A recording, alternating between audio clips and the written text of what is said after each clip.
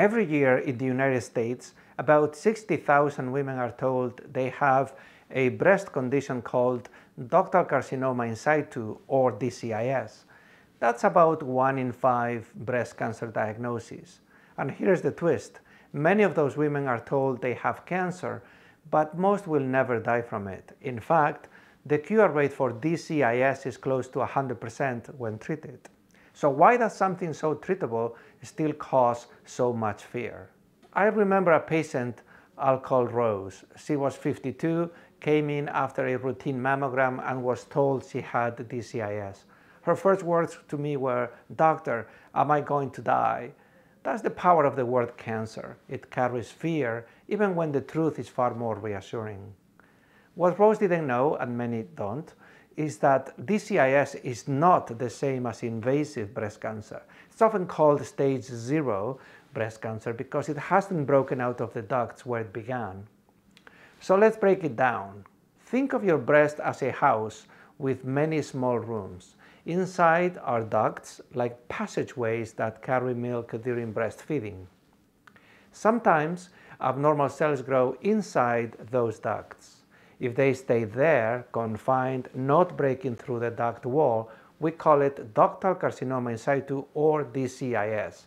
In situ is Latin for in its place. The cancer is trapped. It hasn't invaded surrounding tissue. It hasn't spread. It's like smoke inside a fireplace, contained, visible, but not yet burning down the house. That's why DCIS is considered non-invasive.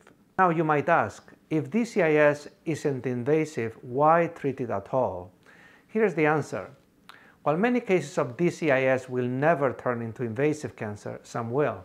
And we can't always predict which ones will stay quiet and which ones will break out.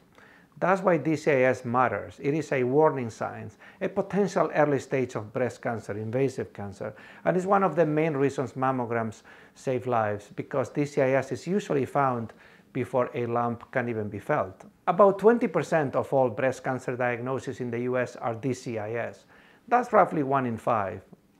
It's much more common today than decades ago, not because it's happening more, but because screening is better.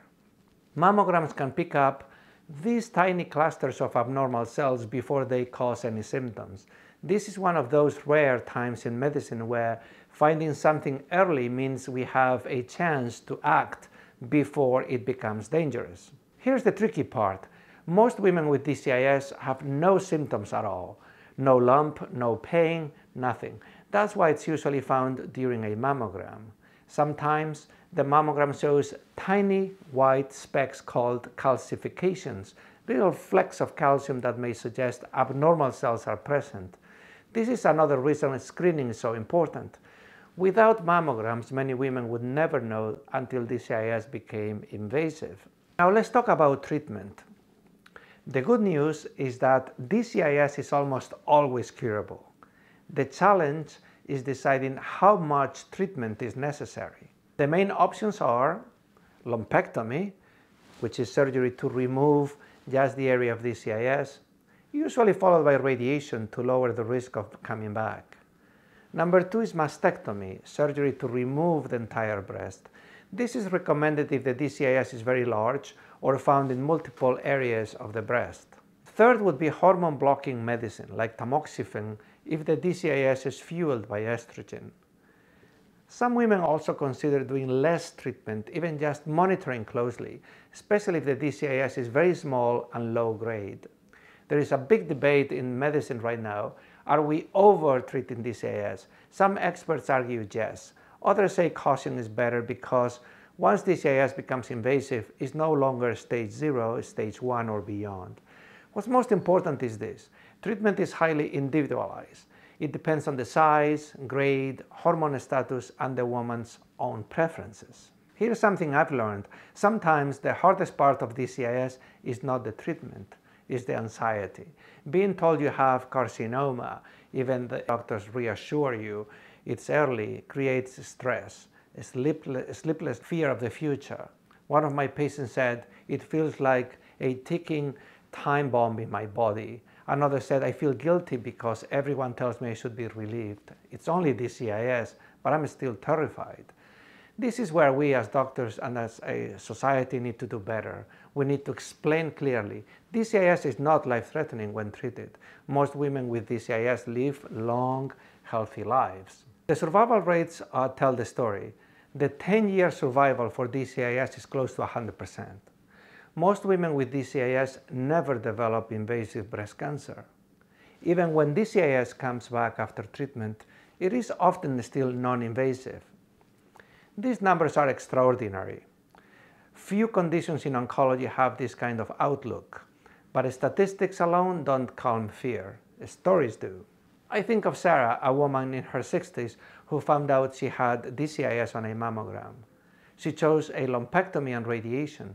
She's now 12 years cancer-free. She told me it was scary at first, but once I understood that DCIS wasn't a death sentence, I could breathe again. Or Nadia, who had a strong family history of breast cancer and chose a double mastectomy after her DCIS diagnosis. She said, I wanted to take control. For me, this was peace of mind. Different choices, same result. Life, hope, and future. Now I want to address something important, the debate around over-treatment. Because DCIS is curable, some ask, are we doing too much? Are women undergoing major surgery and radiation for something that may never have harmed them? It is a fair question. Clinical trials are ongoing to see if some women with low-grade DCIS can be safely monitored instead of treated aggressively. But until we can clearly tell which cases will stay harmless and which will progress, the standard of care remains treatment, at least in the US. And with that treatment, the outcomes are excellent. Just like with invasive breast cancer, support is vital. The American Cancer Society has resources for women with DCIS. Counseling, peer support, rights to treatment if needed. There is another kind of support that matters here, education. When women understand what DCIS is and what it isn't, they feel less afraid. Knowledge replaces fear with clarity. The future of DCIS care lies in personalization. We want to be able to say, the woman's DCIS is low risk, she can be safely monitored, or this one has high risk, she should be treated right away. That means better genetic testing, better biomarkers, better tools to separate harmless DCIS from dangerous ones. We are not quite there yet, but we're getting closer. So here's the takeaway. If you're called back after a mammogram, don't panic. Most callbacks are not cancer. And if it turns out to be DCIS, remember, this is the earliest, most curable form of breast cancer. If you're due for a mammogram, don't delay. Put it on your calendar.